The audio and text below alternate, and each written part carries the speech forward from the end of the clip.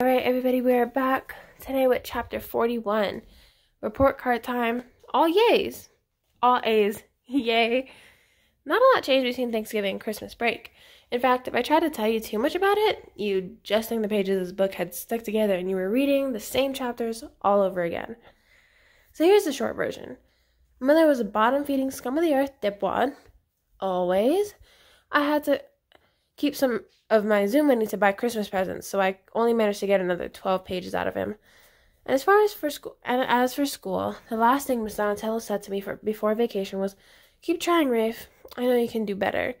And I know you know it too." In other words, don't expect any good news on your report card. That's why I spent the first couple of afternoons on winter break outside in the cold, waiting for the mailman to come. Mom was always at work in the afternoon, and Bear never noticed anything unless it was on TV or had pepperoni on it, so I was all covered there.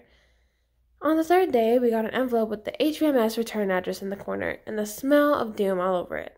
I stuck it inside my coat and dropped the rest of the mail inside and went straight to my room to check out the damage. Report card, HVMS. Name, Rafe K. Social Studies, F. English, D. Science, D-. Math, F. Spanish, F. Gym, D+.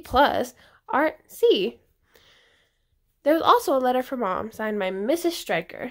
It said she was going to be in touch after vacation so they could schedule a conference to talk about Rafe's academic performance. Oh man, it was worse than I thought. Basically, I had two options. I could either get this over with fast and leave my report card on the counter where Mom would see it, or I could buy some time. That way, at least Mom would have a half-decent Christmas without having to worry about me for a while. She deserved it, and to tell you the truth, I felt like I did too. My first idea was to just shove everything way under my mattress, but Leo never likes it when I do anything halfway. "Why take chances?" he said. "There are a lot of better ways to make things disappear than that." He was right, of course, so I changed plans. I stuck it all back inside my coat, made a quick stop in the kitchen, and then picked up Ditka's leash from the hook by the back door. "Ditka, here, boy." There are exactly two ways to make friends with Ditka: food and walks. As soon as he saw that leash in my hand, he came running like a four-legged linebacker and pinned me to the door, slobbering all over the place. "Where are you going, Squirt?" Bear asked from the couch. "Just taking Ditka for a walk," I said, like it was something I did all the time. "Sounds good," he said. You both could use the exercise. Look who's talking, I thought. "See you later," I said, and we took off. Walking Ditka isn't really like walking at all. It's more like getting dragged behind a tank and trying to steer.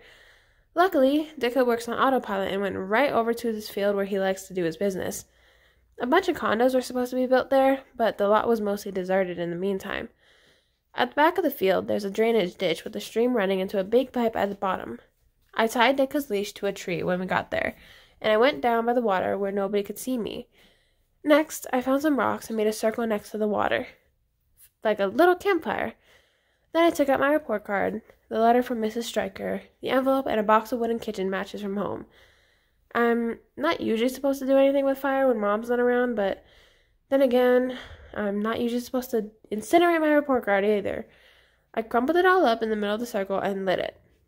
Once it was done, just ashes, I kicked everything into the water and watched it wash down the drain pipe. Then I scuffed up the ground so there wouldn't be any footprints. Untied Ditka and let him drag me home the long way around the block, just in case anyone was watching. It was all kinds of overkill, but like Leo said, why take chances? And guess what? It worked. For a little while, anyways. Chapter 42. Ho, ho, ho! Christmas, baby! Chapter 43. Short and sweet, but mostly just short. Okay, that's not exactly what Christmas looked like, but to tell you the truth, it could have been a lot worse. No major disasters, anyway. The weirdest part was having Bear around on Christmas morning for the first time. Mom knew Georgia and I wouldn't want to buy presents for him, so she got some little stuff and put our names on the tags. For her sake, I didn't say anything about it. I just said, "You're welcome," when he opened the NFL foam can holders I supposedly got for him, and said thank you when I opened the Chicago Bears sweatshirt he supposedly got for me.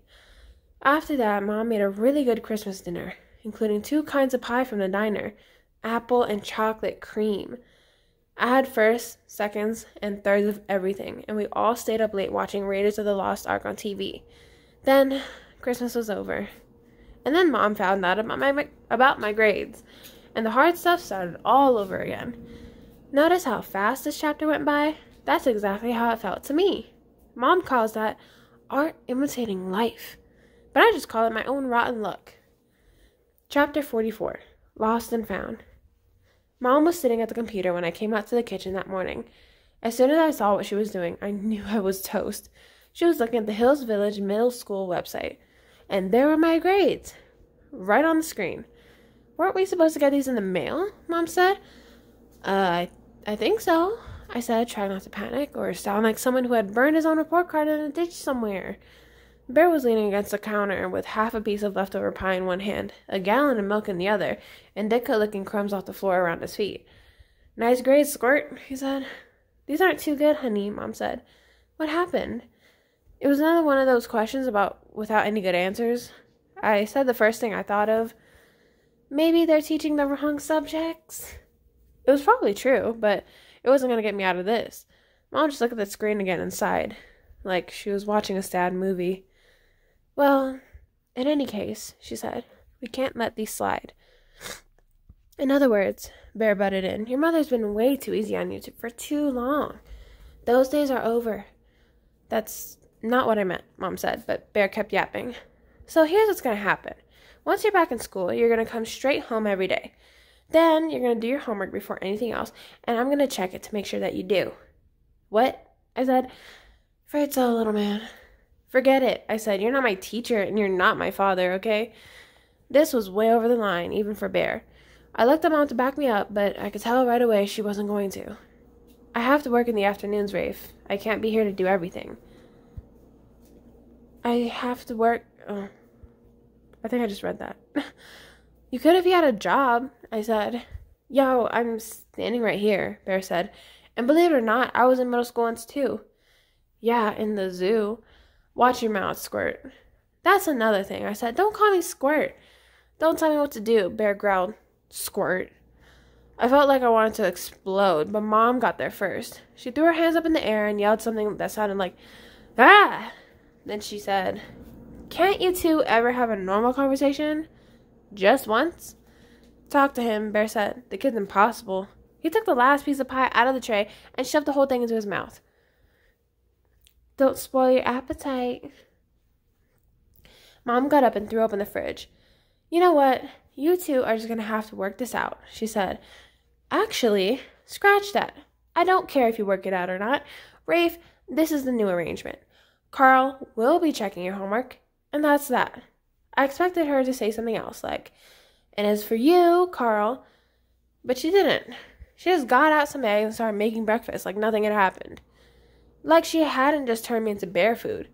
And I thought, I gave up my mission for you. Mom had always been the one real person I felt like I could trust, even after Bear moved in with us. I figured she'd still be on my side when it really counted. Now, I didn't know what to think anymore. Except get me out of here. Chapter 45. First Day Back Blues. The first day back at school started with a bang. Or, I guess with a shove. Miller literally nabbed me 2 seconds after I walked in the door. There were tons of people around, and I didn't even know he was there until I felt that familiar hand clapping onto the back of my neck. Guess what, Cachadorian? I actually read some of your stupid little notebook on vacation, he said right in my ear. All I can say is, wow, you're even more pathetic than I thought. Get off of me. I tried to pull away, but he just held on tighter. I could practically feel his greasy thumb poking into my brainstem. So here's the deal, Miller said. New year, new price. It's $1.50 a page from now on. And if you're lucky, I won't show your girlfriend Jingletta how much you like to draw little pictures of her all the time. Got it? He didn't wait for an answer, though. He just pushed me straight down and hard enough for a full faceplant in front of everyone. Watch your step, Picasso, he said. Gabe Wazinski gave him a high five for that one, and they both walked right over my stuff and up the hall. Ever since Miller had gotten my notebook and started taking my money, he wasn't so interested in actually killing me anymore. It was more like he was just testing me now to see how much I'd take. And I guess the answer was this much. I didn't stop to think. I didn't use my words. I just got up and ran straight at Miller. My feet left the floor. I landed on his back, and I held on with everything I had. Miller tried to reach for me, but then he changed his mind. He turned halfway around instead and jumped backwards, really hard into the wall. If it was a wrestling move, you'd call it the dead meat sandwich, and guess who was the meat? I lost my grip, along with all the air in my lungs, and hit the floor again without Miller ever putting a hand on me. A bunch of people gathered around. Some of them started yelling, "Fight! Fight! Fight!" And Mrs. Stryker was out of the front office like somebody had shot her out of a cannon. "What is going on here?" she yelled. "Rafe jumped Miller," Gabe said.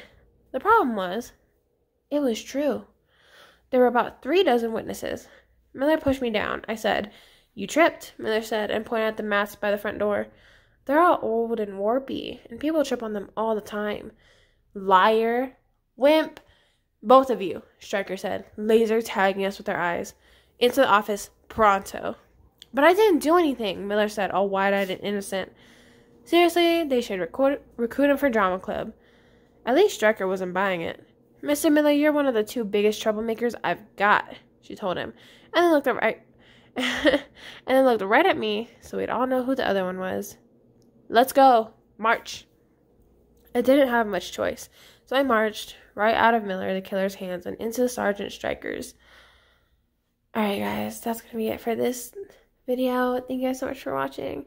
I hope you guys have a wonderful and safe day, and I'll see you here tomorrow. Bye. Mwah.